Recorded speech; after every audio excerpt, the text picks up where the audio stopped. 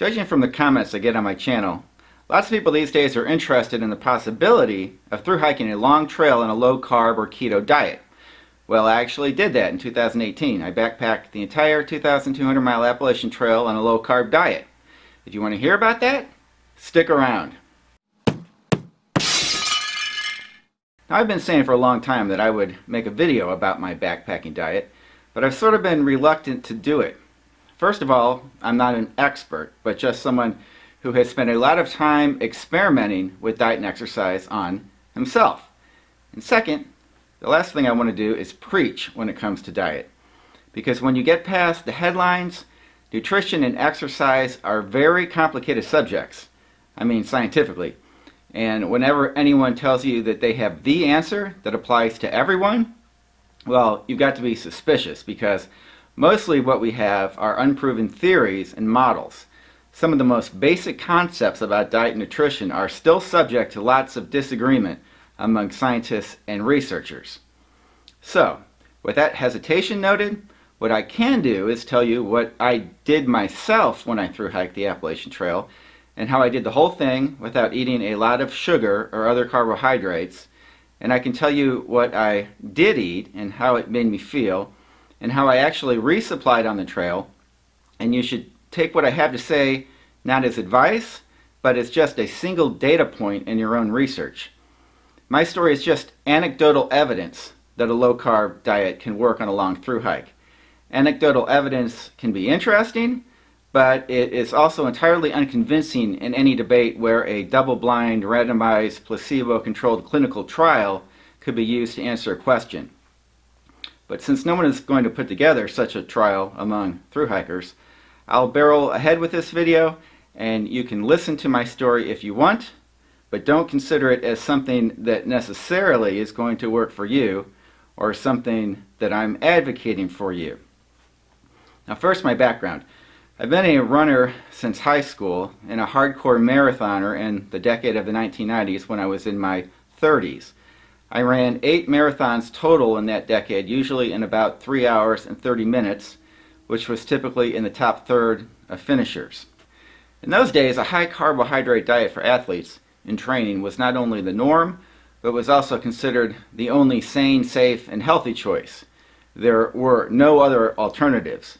So high mileage, probably too much mileage compared to how people train these days, while all the while filling yourself with things like bread and pizza, ice cream, pasta, and healthy carbs too, which was what?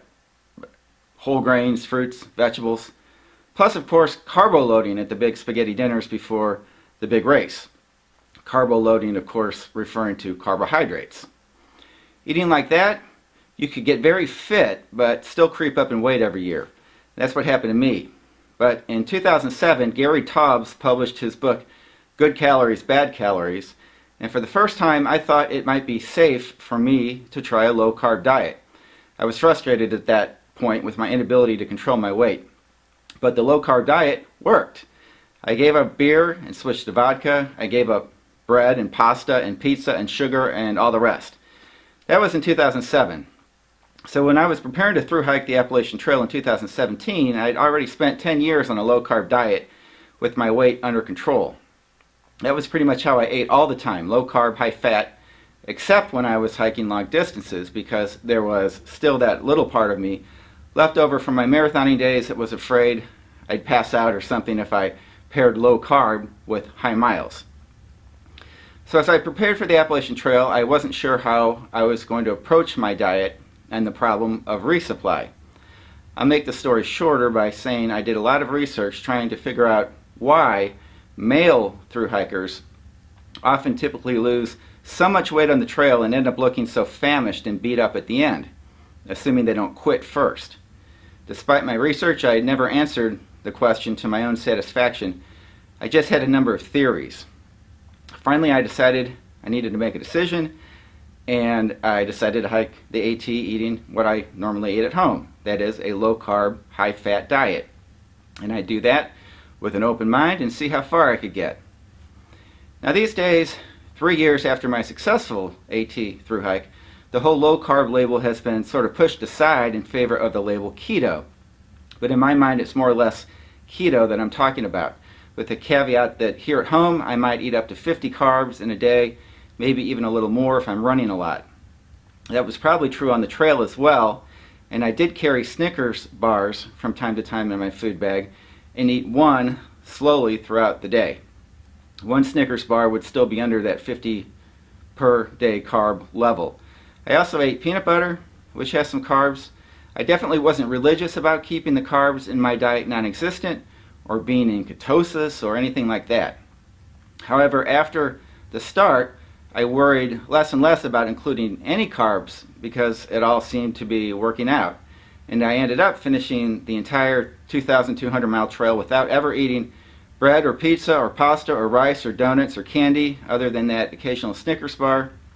The only exceptions to the low carb plan was a beer now and then or Gatorade now and then, usually given to me by someone as trail magic.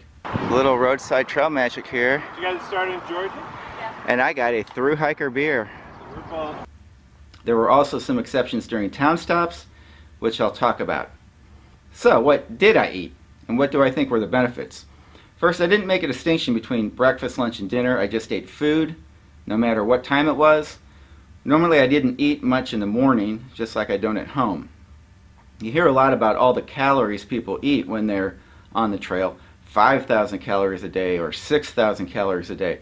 But when I resupplied, I was very scientific about the calories I was adding to my food bag, so I know my maximum intake. Surprisingly, maybe I only carried 3,000 calories a day. So if I was resupplying for a 3-day stint, I'd buy 9,000 calories worth of food and then stop. I had a list of acceptable foods, and when I added something to the shopping basket, I'd look at the calories on the label and add them up with my calculator on my phone until I reached that 3,000 calories per day or 1,500 for half a day or whatever. And then I was done. Now, I didn't count my calories in town where I usually ate a lot, so that undoubtedly upped the overall average. But I never stopped in town just to eat, and I didn't even take my first day off, my first 0 day, until Damascus, about a quarter of the way up the trail. So, acceptable foods. And note, these are not necessarily healthy foods, but foods I thought I could find easily at someplace like a Dollar General, and that were low in carbohydrates and high in fat. Since this included lots of meat products, I didn't worry about counting protein calories, thinking that if I got low on protein, I'd start craving it and take that as a sign, and that never happened. The food I looked for when resupplying was Spam, tuna fish, canned fish, and shellfish like clams and oysters would have been acceptable, but I didn't carry those because I thought the smell would attract bears. Cheddar cheese, cream cheese, lots of cream cheese, which would stay pretty firm for a few days, even in the heat in my backpack. Velveeta cheese spread, which I added to the tuna, pepperoni, peanut butter, nuts, dark chocolate, lots of olive oil that I could also add to the tuna, lots of olive oil. During town stops, I ate a lot of eggs and a lot of meat and a lot of salad and fresh fruits and vegetables. Those were my go-to foods in town. Regret. Coffee. This is my half-gallon challenge. And I tried to eat a lot, even when I wasn't hungry, because I didn't really have a lot of weight to lose. In town, I didn't worry about the carbs and fruit. And sometimes if I thought I was looking too skinny, I'd go off the wagon and eat something like ice cream for the calories. In the southern states, I ate Mexican food a few times without worrying about carbohydrates. And that was my on-trail low-carb diet. Now, I want to be very clear. I think that if you don't eat like this yourself already before your long hike, it just wouldn't work for you. But if your body is already accustomed to a high-fat diet, you might see some benefits of a low-carb diet on trail that I experienced. No food cravings, no changes in my mood because I was hungry, no feeling weak or lightheaded because I was hungry, no hiker hunger at all, really. No worrying about running out of food because if you're fat adapted, as they call it, you can just run for a while on your own fat stores if necessary. Probably less inflammation on a low-carb diet, maybe quicker recovery, but how to measure that, I don't know. I did get sick in Vermont, but that was probably some bug unrelated to my diet. All that work without proper recovery is hard on anyone's immune system, I think, no matter what their diet. The only diet-related problem I had was in Maine toward the very end of the hike, when I was very tired on the one hand and not interested very much in eating on the other.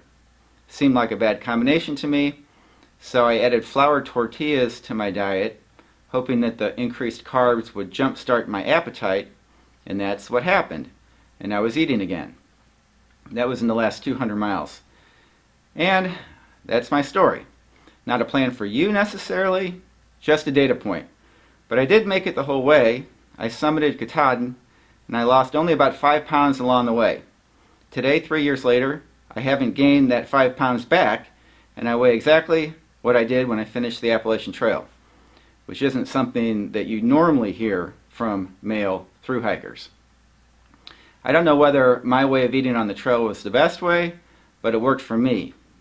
I should also say that I was resupplying at places like grocery stores, Dollar General, even some gas stations, and these places didn't have the healthiest low-carb options that work for backpacking, or a lot of variety, or say, culinary gratifications. I'm certain that the most common response to this video will be, Spam, tuna, cream cheese, forget it. But you could technically resupply yourself with boxes mailed to various points along the trail and fill those boxes with a wider variety of better tasting keto foods. That's too much of a hassle for me, but it might work for you. Now, if you're interested in a low carb or keto way of eating, there are many resources, of course. I like the books that discuss not only diet but also exercise, like Keto for Life by Mark Sisson and Brad Kearns. If you want to explore some of the science behind keto, Gary Taub's latest book, The Case for Keto, is very good.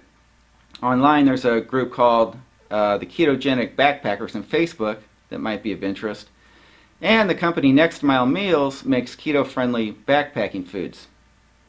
And that's it. If you have any questions, leave a comment and I'll try to answer all of them. Thanks for watching.